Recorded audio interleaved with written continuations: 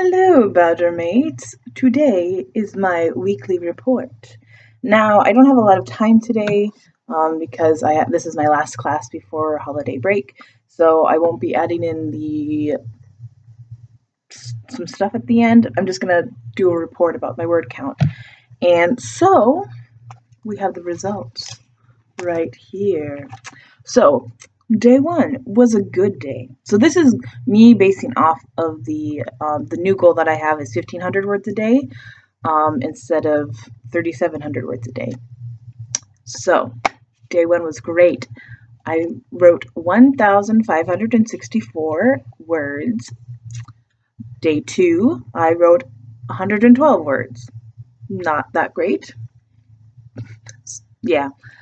The next day was day three. I wrote 1,491 words, and some part of me is like, why didn't I write another 9 words? But then it's like, well, I kind of wrote a lot on the day one, so I just had that carryover. Day four, I wrote exactly 1,500 words.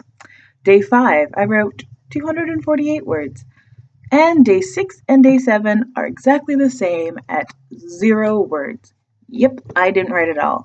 On day 6, it was a really busy day. I was gone the entire day from 9 in the morning till 9 at night, and that's the day I call my family. So I called my family, and then I actually got tired, and I actually got some sleep. I'm getting sleep, people. Yes. So I didn't write anything, and then yesterday I caught up on sleep, which was day 7. I caught up on sleep, and I came home after school and was tired and went to sleep. And now I have to go do a couple things before the day goes on, before I have class tonight. So the percentage, I wrote a total in 7 days, 494,915 words, and I could have written 10,500. I was 5,585 words short, which means I got a 47%. But in retrospect, this is my first time writing a novel in a month, participating in this sort of kind of thing. That's first of all. Second of all, I have not sat down and written stuff in a long time, and I really have enjoyed it. So it's something that I need to get practice into. And that's really what this whole thing is about, is me getting to practice of writing every day. Yes, day 6 and 7, I failed, but that's okay. It's totally fine. I really didn't fail. I just listened to my body and listened to it, which is healthier in the long run, which is a big thing I believe in. Sometimes I don't listen to that stuff, that logic or whatnot, but I did listen to my body. So today's a new day. Today's another week. Let's see what I do. I'm going to try really hard to catch up on the missing words, but we shall see. I'm not going to worry so much about it.